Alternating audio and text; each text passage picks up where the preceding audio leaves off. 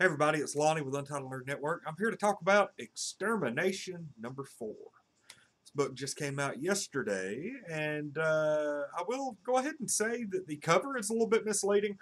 I know that Marvel, whenever they release this cover that is on the screen next to me, they actually were wanting to not spoil, I guess, further parts of the book. But well, I don't actually have the book sitting here on me. It's like way over there. I don't want to get up in the middle of a video. It's actually Cable, like young Cable, is on the cover of the book.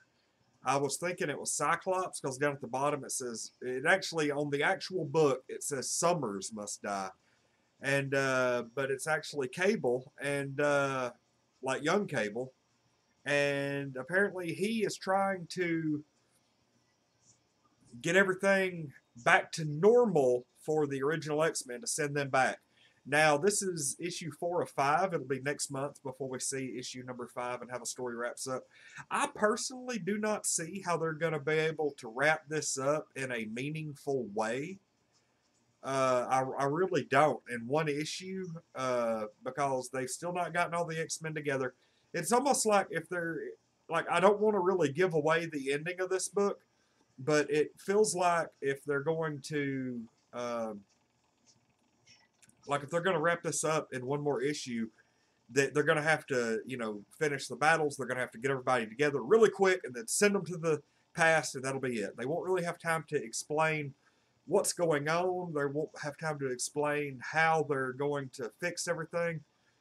Like, honest to God, the only thing I can think of is in the last 3 or 4 pages of #5, they're just going to send them back to the past, tell Xavier, hey, wipe their memories, and then that'll be it. It'll be like so.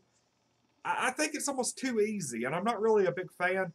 And they may end up doing that Battle of the Atom thing where they end up not sending them back to the past after all, and then we end up with the original X-Men still in the present for another 5 years. And I personally don't think that's the way to go either. But it wouldn't surprise me if Marvel promised to send the X-Men back, and then we end up not getting that. The art in the story so far, this right here is the best issue so far. I really do believe. We get X-Force, we get we get lots of teams of X-Men. Things are looking really good. The art is amazing. It almost strikes me as some of the stuff from like a Messiah Complex and Second Coming, Messiah War, books like that. It's got kind of that dark look, and I really do. The art and the storytelling in this book is amazing. I'm going to rate this book about a 9 out of 10. It's not perfect by any means, but it's a really good book, and it kept my attention all the way through.